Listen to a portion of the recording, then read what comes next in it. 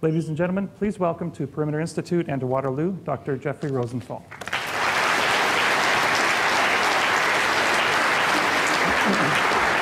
Thanks.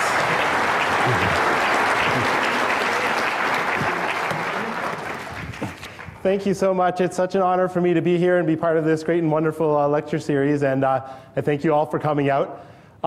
So what I'm going to talk about is about how randomness and probability and uncertainty, and partially how it sort of comes up in everyday life in so many different facets. And then I'll also try to relate it to a research area of randomized algorithms or Monte Carlo algorithms. So some of it's related to my book that I wrote that was mentioned, Struck by Lightning, which is about probability in our everyday lives. And so you can think of probability and randomness. They come up whenever we're not sure what will happen next, right? So maybe you're on an airplane and you're not sure if the airplane's going to crash. Or maybe you're waiting for the bus and you're wondering if the bus is going to be late. Or you hear about a terrorist strike and you're wondering what the terrorists are going to do next. Or it's election time and you hear about a poll that's accurate 19 times out of 20. Well, what does that mean, right? Or maybe you hear about a medical study that says we've proven that you should take this drug or you should do this exercise. And you say, well, can a medical study really prove something? Maybe you go to the casino, right? And you're going to gamble. And what's the probabilities that you're going to win and lose money and so on? Maybe there's a surprising coincidence. You run into somebody that you haven't seen in years, and what are the odds and so on. That's all randomness. That's all uncertainty, right? So I'll try to make the point that just a bit of an understanding of what I call the probability perspective, or how to understand probability and randomness, can go a long way towards sort of understanding things better and sometimes, deciding what to do a little bit better. And then, as I say, I'm also going to try to relate it to Monte Carlo algorithms, to sort of research area. So to start off, let me do a little warm-up example here. So here's a survey that was conducted recently, and it asked the following kind of interesting question. It said, which medium do you rely on most in order to keep abreast of the news?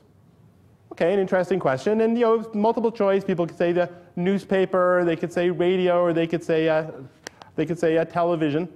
They found that 62% of people responded the internet. Now, at first you think, wow, well, what does that say? It says, just how important computers are in our society and how quickly things can change in a period of a few years. Well, what if I told you that the source for this survey was actually conducted on the website globeandmail.com? Well, then you'd have a different perspective, right? And so from the point of view of a probabilist, we would say, well, that was a biased sample. They were sampling people who were already getting their news off of the internet. And if anything, it's only interesting that as few as 62% of them considered that to be their primary method of getting the news. So the point of that is that even something as simple as a fact or a survey, well, there's actually randomness involved. How was the survey conducted? What can we learn from it? And so on. So I'm going to talk about a bunch of areas.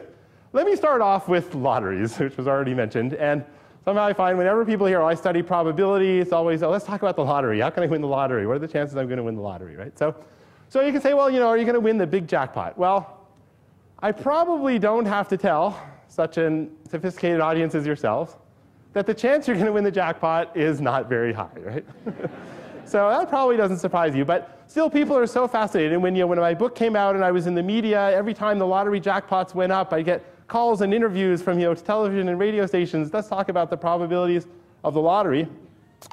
Last year there was actually this scandal with the so-called insider wins, where you might have heard about, where the retailers who were selling lottery tickets were winning a lot more of the prizes than it seemed like they should. I was actually the consulting statistician on that study, and that, to my amazement, became just huge front page news, and I was getting all these calls for interviews. So everybody's fascinated by lotteries, right? So the probability that you'll win isn't too high, but what can we say from the point of view of a probabilist? Just how unlikely is it? Well, first of all, I can give you numbers, right? So I can say if you take something like the Lotto 649, well, in order to win the jackpot, your 6 numbers chosen between 1 and 49 have to be the same as the 6 numbers that the lottery people choose.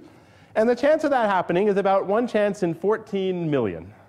There's 14 million different ways, or more precisely, 13,983,816. So that's not very likely, but a lot of people, somehow they'll hear that, and they'll say, yeah, okay, but I still think I'm going to win. Right? I think those, the odds are pretty good. So I thought some about, how can you sort of put this in perspective? How can you say just how unlikely is that? Well, So you can make various analogies. One is you can say, well, the chance that you'll win the jackpot with a single ticket, Lotto 649, is the same as the chance if you choose an adult Canadian woman at random that she will give birth to a baby within the next minute and a half. Pretty unlikely, right? Or if you have to drive to the store to buy that lottery ticket, you're about twice as likely to be killed in an automobile accident going to the store as you are to win the jackpot. Or if you buy a ticket once a week, on average you'll win the jackpot about once every 270,000 years. So just not very likely, right? Now, so from my point of view, that means, the chance you're going to win the jackpot is just so small, you just shouldn't even think about it.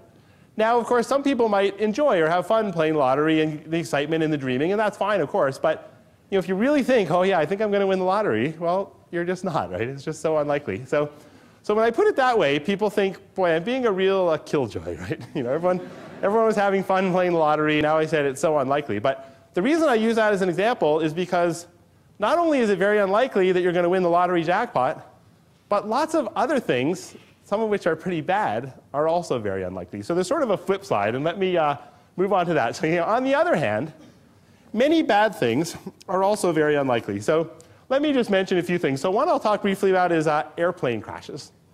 And let me begin with a personal story, which is back when I was a graduate student, I was scheduled to fly to New York City to John F. Kennedy Airport to visit relatives. And exactly 1 week before my scheduled flight, there was a big plane crash at John F. Kennedy Airport in New York City. And 73 people died. And my first reaction, probably like a lot of people's first reaction, was, gosh, I can't fly to this airport now. I have to cancel my trip, or maybe I can take the train, or walk to New York City. But I'm not going to fly to New York City after this accident has taken place.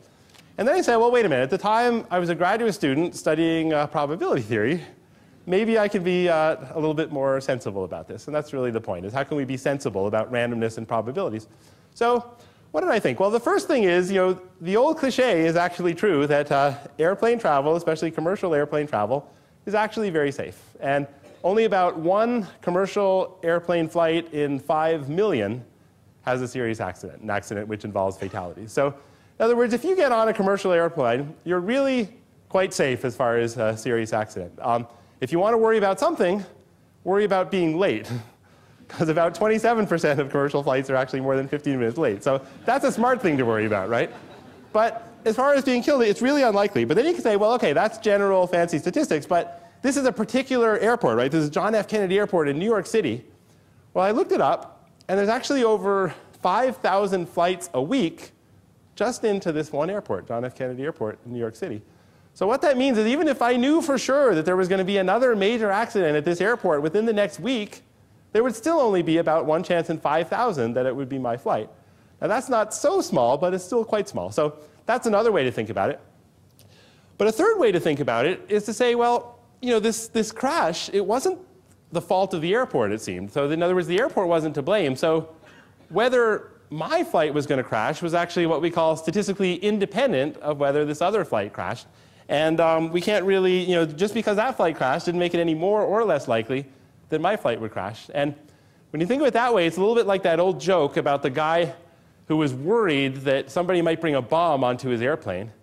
So his solution was to always bring his own bomb onto the airplane.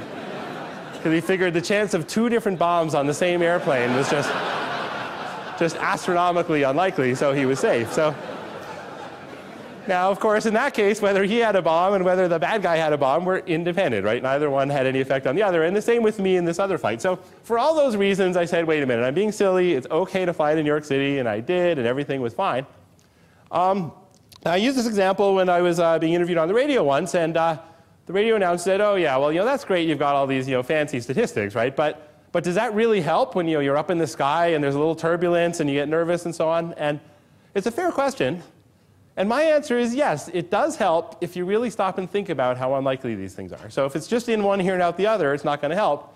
But if you really stop and think about it, you realize that just like I'm not going to win the lottery, the airplane's not going to crash. So you realize these things are so unlikely that it really can't affect things. And in my case, I actually used to be kind of a nervous traveler, right? Whenever there was a little turbulence, I'd be looking out the window to see if the wing was still attached properly. And all that kind of stuff. And now I'm actually not. I say, no, it's extremely unlikely there's going to be a problem.